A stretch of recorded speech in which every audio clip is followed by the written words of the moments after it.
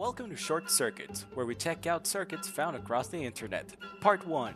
We've got this guy's video, in which he solders an LED and infrared receiver in series to a battery to create an infrared detector.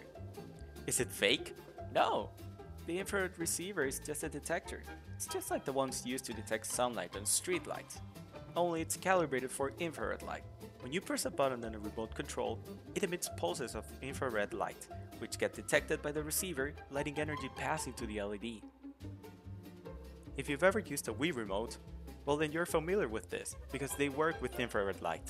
The only thing that bothers me is the fact that he soldered it directly to the battery. Don't do that.